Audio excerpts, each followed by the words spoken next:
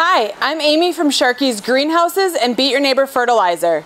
It's almost spring, I promise. I saw the first robin out in the yard, and of course we're starting to see all the Easter lilies.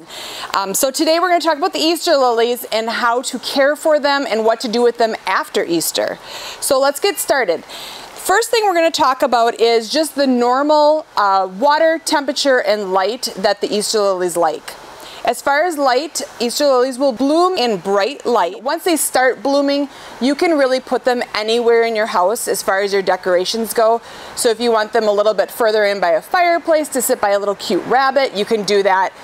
Just let them start blooming before you move them. Temperatures, household temperatures are great. Between that like 65, 75 degrees. You don't want to have it too warm because they're gonna bloom out faster the warmer it is. As far as water, now that's the thing I get asked all the time is how much water do I give the lily? Everybody says, how much water do I give it? I can't give you an exact amount. I know you'd love for me to say, give it 1 cup per day, every other day. I can't do that because everybody's house is different. The light, the temperature, the drafts that go through the house, and let alone the plant itself is kind of like a human where some plants will be dry and some will be a little bit more moist. So I'm going to teach you how to check the watering so you can see the signs of what to look for. That way you'll know whether your Easter lily needs a drink or whether you're giving it too much. So the first obvious sign is if the leaves or the flowers are super droopy and kind of look like wilty, that can be overwatering and it can be underwatering. But if the leaves are starting to turn more of a yellow tone down towards the base, it's probably overwatering. A great way to check that is just take your plant, lift it up, and if it feels really light like a bag of popcorn, well then that means that you haven't given it enough to drink. Give it a nice drink. Don't douse it. Don't say, oh, you're so dry, I'm gonna just pour everything into you. Give it a nice drink, just make sure the top of the soil is nice and moist, and then walk away, and then tomorrow check it again, and you'll know whether you have to give it another drink.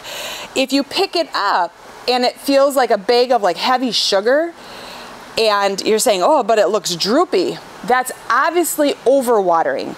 It should never be like soggy, wet soil. It should be just like moist to the touch, and there should not be water sitting, whether you use it in the foil like what it's in now or if you put it into a basket. You shouldn't see water sitting at the bottom. Lilies like to have their roots dry, so you have to have like well-drained soil. They want a drink, but they don't want to sit in that drink. Otherwise they'll start rotting. So as far as watering, start out with, you know, a small amount, get that soil moist on the top, and then just lift it up and put it somewhere in between that bag of popcorn and the bag of sugar. And you should be spot on as far as watering for the plant. Once you kind of get that down, you can check the plant every 2 days is probably just sufficient. They do go through a lot of water when they're blooming, so make sure you check that frequently. The beautiful thing about the Easter lily is these brilliant white blooms.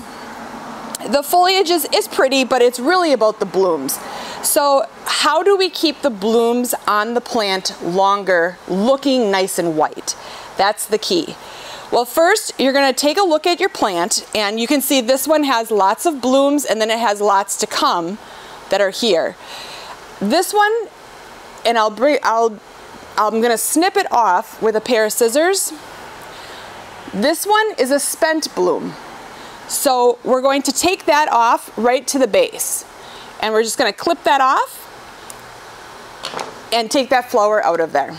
The rest of them, as you can see, have the pollen that is in it.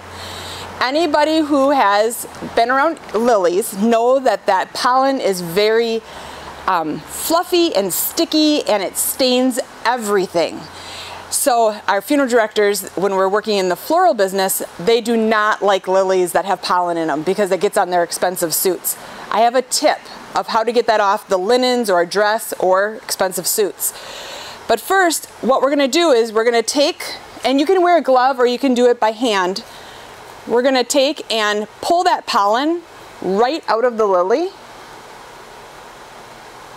on each and every one of them. Now, when the lily just starts to open, the pollen will be more firm. It doesn't have that fluffy, sticky substance of the actual pollen. The little buds will be like a firm bud. So if you can get your fingers in there right away when they open, you won't have all the powdery mess to deal with, and they just come out really easy. But that changes in like a few hours. It'll change from the flower opening and then being firm to all of a sudden being fluffy and sticky and having that yellow powder everywhere. So talking about that yellow powder, you're going to want to have a cloth to wipe your hands, because you don't want to wipe them on your pants. You wipe it on your pants, you're going to have a stain on your pants. Very hard to get out. The flower itself, and it's around the outside of the flower on the white petal, it just looks a little messy. If you take a Chanel stem, or as crafters know them as pipe cleaners, and you just lightly brush over it, it magically erases that color. And that same technique works if you do get it on your clothing. Do not take a rag and try to rub it out and then use the Chanel stem. That won't work. You have to leave it like it is and just take that Chanel stem and lightly rub over it, and it'll kind of bring it up right into the bristles of the Chanel stem. So the big key on this is the sooner you take that pollen out of the lily, one, it makes it so you don't have a mess everywhere, but two, it helps the flower stay nicer longer. And the reason why is it's trying to pollinate itself. It's trying to get the pollen to be in the center and start to reproduce. If you're taking that out, the hormone slows down. Now, the bloom will still expire. It just will take longer for it to expire, maybe by a day or two. But that's a day or two that you can have of enjoyment of that lily in your home. So the question is, what do I do with the lily once all the blooms are spent and they're done? Do I just throw it away? Or, because it's just a stem with leaves. The answer is, take it to your backyard. Take it and plant it. So like an iris or a tulip, the lilies are a bulb. When you plant a lily that has been bloomed for Easter, you're going to cut it off halfway up and leave the green leaves and plant it just ground level. So as where the soil is, you're just going to go right at ground level here. Plant it somewhere in a sunny in the morning, more shady in the afternoon. Now, are they going to bloom at Easter? No, they're not going to bloom at Easter. They're going to go through a whole cycle. It'll look really bad cut down, and these will turn all yellow and gnarly. In fall, you're going to cut it back all the way to about an inch above the ground. And then next spring, you'll see it to start emerge. It won't bloom until probably midsummer. Then you'll have beautiful white lilies, maybe out by a barn or a garden shed, anywhere in the yard. And they're just a beautiful, stunning reminder of the Easter season. Be sure to check out beatyourneighbor.com. We have lots of videos on there on how-to tips on gardening and the care, and some videos of just what we do during the greenhouse season, so you'll be able to see that. Also, make sure you hit like and subscribe, and comment. Tell us what your favorite signs of spring is.